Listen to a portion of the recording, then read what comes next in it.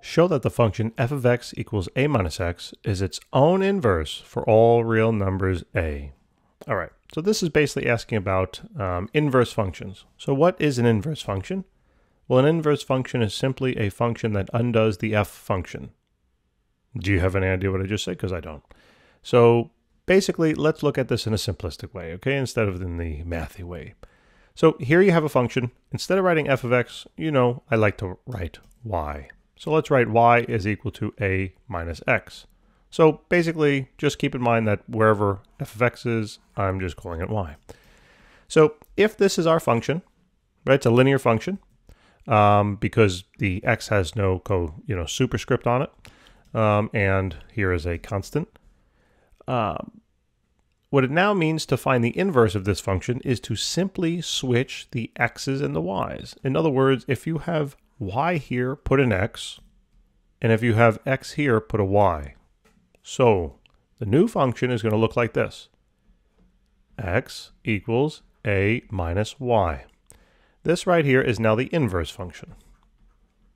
Inverse function of this one. So for example, if this was the f of x function,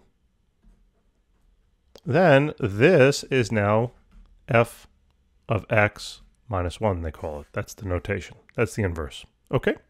Now all you have to do here is solve this function now for y. Get it to y equals, all right, and then we're going to compare these two. All right? So how do you solve this for y now? Well, you could do it a few ways, right? Why don't we now add the y on over to the left side? That goes bye-bye. Now you're left with y plus x is equal to a, and then we got to get rid of the x, so subtract it from now both sides. And what do we get when we do that? If now y is equal to a minus x, and whoa, look, this function that I just found when I switched the x's and the y's is now identical to the original function, right? They're the same thing.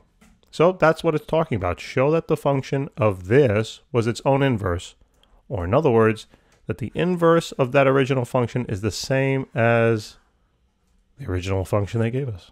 Guys, thanks for tuning in. Hopefully that helped. Please remember to help us out and subscribe, and I'll see you soon. Take care.